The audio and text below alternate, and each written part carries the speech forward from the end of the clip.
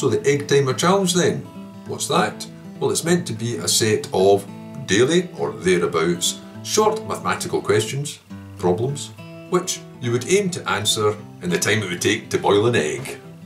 Now, it is aimed primarily at pupils in UK schools who are going to be taking the UKMT mathematical challenges. But it also forms a set of short, consistent questions that MT could have a go at on a daily basis for some interest or amusement. Now, the UKMT challenge then, mathematical challenge, well, that's the UKMT, the UK Mathematical Trust, which organises these mathematical competitions for all schools in the UK in 3 sets. There's the junior, the intermediate and the senior.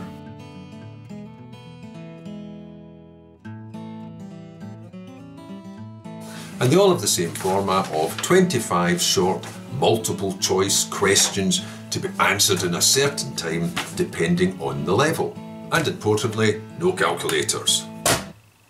Now, you can check out the activity of the UKMT online, so I'm not going to go into that because I don't have anything to do with them.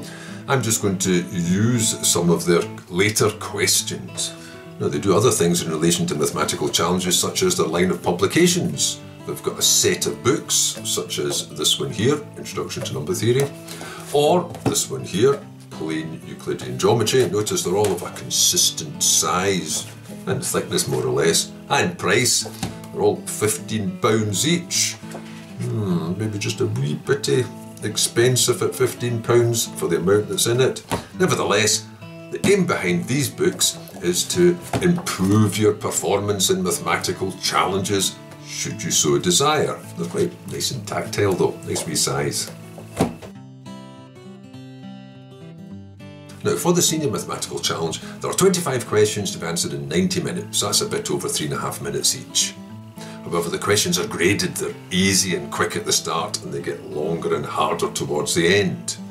These questions are worth 4 marks each, so that's 100 marks altogether, but there's 1 mark off for a mistake. So to avoid negative scores, then there's a base of 25 marks for everyone to start with. That makes the total out of 125. But they don't expect MD to be able to get all the way to the end in 90 minutes. And in fact, the questions are sort of grouped as there's the first 15 which you should concentrate on, make sure you get those correct. Then there's the final 10, but even those final 10 are sort of split as the first 5 and the 5 at the end. And there's a reason for that, because there are certificates awarded to the top 60% in the ratio of 3 to 2 to 1.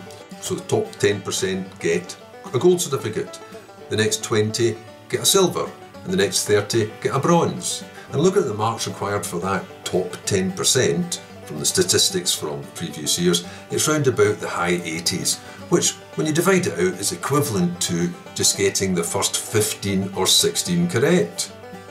Which is why they say concentrate on the first 15 questions, make sure you get those ones right.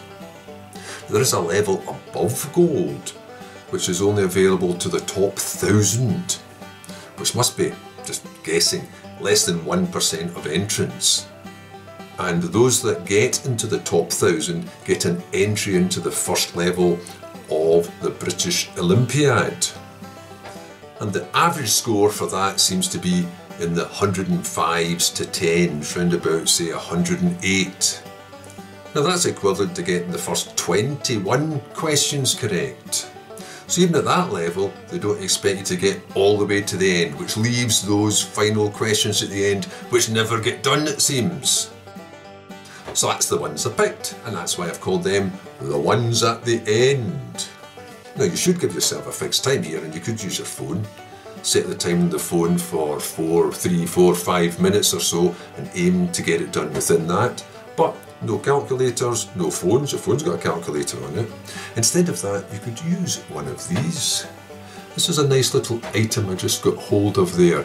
Little egg timer made up of these 3 sand timers. Hourglasses here. One each for 3, 4 and 5 minutes. Intended for soft, medium and hard boiled. But they could be used instead for gold, silver and bronze. Under 3 minutes, give yourself a gold. Under 4 minutes, give yourself a silver. Under 5 minutes, give yourself a bronze. 5 minutes, well, try harder than the next one. Quite an elegant little unit there. I got it off Amazon for it was about £9 something, probably nearer £10 actually. But it's quite well made, and it's much more tactile and visual than a timer, because you can see the time passing. You can see how much has passed, and you can see how much is still to go, and you can see your relative levels of what you might be getting closer to. Just a nice little item, I thought. I saw somewhere with the UKMT that you can use the material, you can copy it and use it in classrooms for revision or practice purposes. But in publications they just give permission for 3 questions and their solutions to be reproduced. Well, I'm not going to use their solutions at all. I'm just going to provide my own solutions there, because there is a difference between solutions that have to be written out formally, like in a written mathematical challenge, and ones where you're trying to do a multiple choice where you won't necessarily have to set it all out formally with annotations and so on and explanations, because that'll be done verbally when I go over it by pointing and talking and so on. So I'll not be using the solutions, but I will be using the questions, but I've taken the liberty of going to 5 of these questions. I don't think this actually counts as an online publication anyway. And who knows how many might be watching? Very few, apart from you.